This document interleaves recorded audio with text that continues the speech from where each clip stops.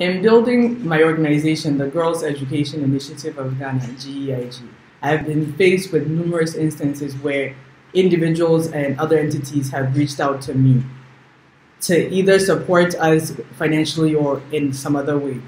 And a lot of times I've noticed that their values don't necessarily align with my own or those of the communities that we serve and support.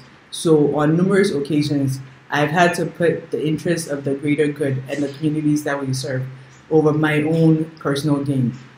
I realized that it is more important to put others first in order to be successful in running this organization.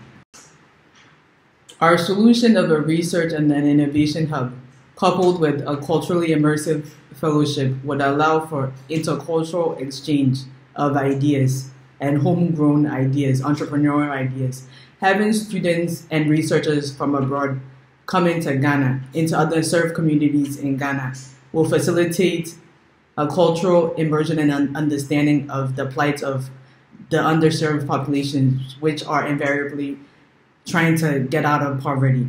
Together, the experiences and the knowledge of the students from abroad, the fellows from abroad, and the populations in which we serve within Ghana will co-create innovative entrepreneurial solutions that will support poverty alleviation of the people and the communities that we serve. I believe that I'm the leader to lead the scaling of this solution because I have an academic background in business management and policy. For nearly 8 years and 10 years respectively, I've been leading my organization, GEIG, and a family business to provide economic solutions for the growth of both the nonprofit organization and the family business. I have a background in business management, and I do day-to-day work in managing the organization as well as the family business.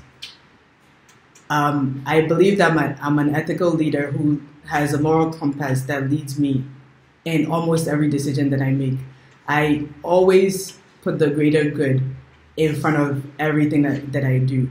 I am concerned about people success together and poverty alleviation as a whole. I believe in collective development rather than individual.